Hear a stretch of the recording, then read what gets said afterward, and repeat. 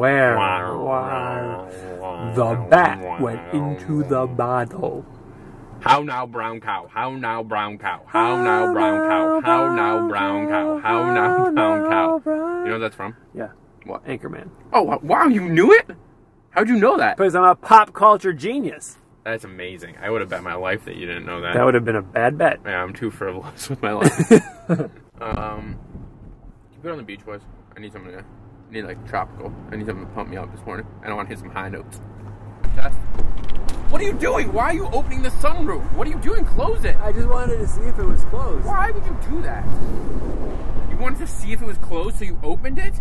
Yeah. Like, why don't you just press the close button? It sounds like something's open. Nothing's open. It's called the wind. Wow, you're insane. I'm talking about good vibration. My low notes are better than your low notes. I got the words wrong. I'm talking about good vibration. Can you go low like me? No, that's your range. I got good vibrations. You gotta like turn it up so we can hear it. No. No. I'm going just put you're on being annoying. Kokomo. I don't know how to find Kokomo. I don't even know if it's Beach Boys. If we can be together. I'm trying to find it. It's not easy. They have 3,000 albums. Just search for Kokomo. I don't think it's called Kokomo. Yes, it is. No, it's not. Yeah, it is. Kokomo? Yeah. It's not called Kokomo. It's not Kokomo. It's Kokomo. How do you spell it? It's like the drink. How do you spell it? Kokomo. No, that's not how you spell it. Are you doing it with a K? No, I'm doing it with C's. It's K. No, it's not. Kokomo. You have no idea. Aruba, Jamaica. Tip it that. I got it. What was it called? It's Kokomo with a K. Aruba, Jamaica. Ooh, I wanna take you to Bermuda, Bahama. Come on, pretty mama. Big David Bowie. No. Oh, we could be heroes. Oh, thank you. But one day. I don't think that's. We should go see him live. He died. What? That's really bothering me. Can you reach your hand up there and scrape it off? No, I'm not doing it right now. I'll give you a glove. No. Just let me know if we're going under a low overpass. So I don't get my hand chopped off. Alright, stop it. Give me a little bit more. Alright. Don't put him in the car! I can't control it. Push it away. I can't be throwing ice off the car. Ah! Okay, be done. I'm closing. Ah! It's cold! SLJ. To accept, press 1. SLJ. Hello. Hello. Sorry to make you wait, Mr. Jackson. I knew that was going to happen. I didn't mean for it to happen. I knew you couldn't say Mr. Jackson without going, I'm for real. Wow. We've got a celebrity on today, of sorts. Big time. Startup L. Jackson, who's not dead. Well, yeah. You ruined my first question. Way to go. Dude. What was your first question? Have the tales of your death been greatly exaggerated? Oh, the answer is yes. Obviously, no. Well, maybe the tales of death were not greatly theoretically, the person behind the account could be alive, but Startup L. Jackson could die. So is Startup L. Jackson dead? You know, I'll tell you a funny story. I've gotten I don't know, 4, 5, 6, notes from people in the last week, asking about my PR strategy and if that's okay, then whether I'm okay, which is like the most Silicon Valley thing. You know, it's like, oh man, are you out in front of this? Are you ready to go public? Do you need any help? You know, it's like, no, I'm good, man. I'm just, I'm taking a little time. I'm spending some more time with the fam, reading some books. It's crazy over here, you know. We're really excited to have you on. Can you give us a quick 30-second synopsis of how this all got started? Yeah, so, effectively it was a lot of side projects, little stupid things, right? A friend of mine were sitting around and we're like, man, wouldn't it be funny if, Samuel L. Jackson were tweeting about this tech stuff, right?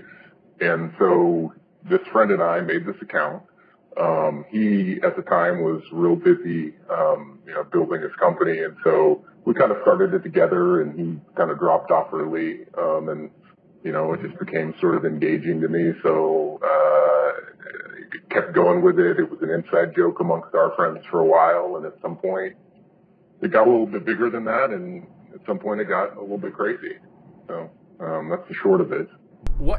what do you think you can do as Startup L. Jackson that you can't do as yourself?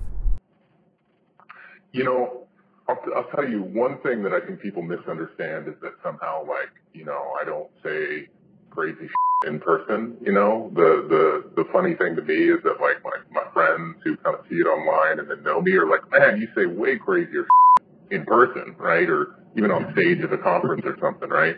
So one thing I don't think matters is, you know, being able to say things that are true. You know, I can say things that are true on my own. I can do it with this account. I think what's really interesting to me, the thing that I kind of, you know, meditate on is, I think when you look at Silicon Valley and tech more broadly, you know, people talk about social proof and, you know, what have you done and who were you, where'd you go to school, what was the startup that you came out of? And they really look at ideas through this lens of who's speaking them. And I just think that's crazy. So to me, what's, really interesting about it is just being able to say something and you have no choice other than to engage with this idea for what it is. Because what are you going to do? You're like, all right, so some cartoon is saying this. I don't know what his startup is. I don't know, you know, where he went to school. I don't know who he knows, you know? So I think the ideas and just putting out those ideas on their own, to me, is what I can do that maybe you don't get to do, or, you know, someone who works at the New York Times, they don't get to do because they say, oh, you work for a liberal publication. Those are liberal ideas. It's like, well, no, they're just ideas. You know, they're either good or they're bad. So that's to me what's entertaining and interesting and engaging, and that's a big part of what keeps me doing that versus maybe trying to go out there and put those ideas out on Twitter on my own, where you say something in 140 characters and, you know, it can't necessarily be a nuanced thought, so somebody's just going to attack you for who you are. Yeah. And so is there any fear that if you're, for lack of a better term, outed or the general public finds out who you are, that filter will be, that social lens will be applied after the fact, and kind of the body of work, so to speak, of yourself as Startup L. Jackson will be, you know, discolored or viewed in a different lens one way or another? I don't think so. When I look at it, I'm like, look, I think these are good ideas. These are things that I believe. You know, I think people told me they like these ideas. And so, you know, if they come back and say, if you come back and say to me like, man, I thought you were so cool before I knew that you weren't cool. I thought your ideas were cool, but now I know who was saying them, you know, they're less impressive. I mean, that feels like your problem, not my problem, you know. Has there, like, do you ever engage with your real personality online? All right, this is some real dirt for you guys. First heard here. I do not argue with my real self on the internet. So when, you know, I'm arguing with Hunter Walk or I'm arguing with somebody else and everybody goes, oh, you're just a weirdo arguing with yourself, you know I'm not those people. You heard it here first. Okay, that's in a Carpool.vc first exclusive of anything. That's exclusive for you guys. You're breaking news here. So we ask every person that we chat with on Carpool one question routinely, which is, if you're behind a curtain and there are 3 other people on the other side of that curtain, and you get to ask those 3 people one question, after answering, you have to marry one of them. After they answer, you have to marry one of them. What's the question you ask? So I'll tell you, I'm going to give you an awful answer to this question. I don't know. This is a tough question. I reject the premise. It's a horrible question, but I'm going to say I would ask them what they think the secret to a successful marriage is, to try to get at an idea of what their philosophy is, what their expectations are, what they're looking for in a marriage. I don't know. That's the best I got. It's an awful answer. Put it in the bucket of awful answers. Are you hoping that they say that they lie and engage in fake personalities online? They catfish people? No, man, you got to be a weirdo to do something like that. I'll give you another exclusive here for your audience. You would not believe how much Miss Jackson makes fun of me for having a fake Twitter account. Just like, her favorite line is like, "Are you posting more witticisms, honey?" You know, like she just mercilessly mocks me, and I know it's ridiculous. So it's an ongoing thing for us. So in your absence has been the rise of Startup J Khaled. I don't know if you've seen that, but do you think you're in more of a collaborative mood with him or whoever that person is, or do you want to start a Twitter beef? I mean, maybe we could start a Twitter beef for fun, but that guy's pretty funny. I mean, I don't even know the actual Khalid. Like, I'm not a big Snapchat user.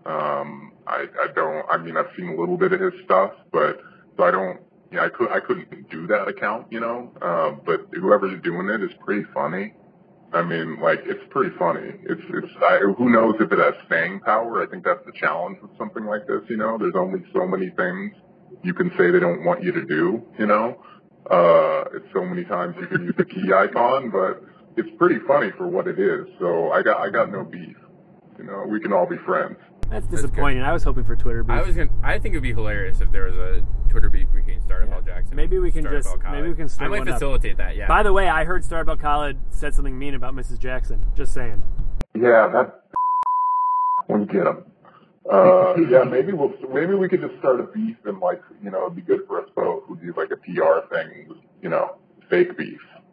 I'll tell you the latest story, which I think is good and maybe good for your startup audience. A buddy of mine, like Dave McClure, he's got this controversial and interesting advice for startups. He's like, what you should do is find a competitor and start a beef with them and make it public, because the aggregate PR that you can get from that is good for everybody. And you're a startup, you're in a growing market. There's enough room for you to both grow. He calls it drag racing. He doesn't call it beefing. He's just like, you call them out and they call you out, and then in the articles it's like you and them pulling away from the rest of the market.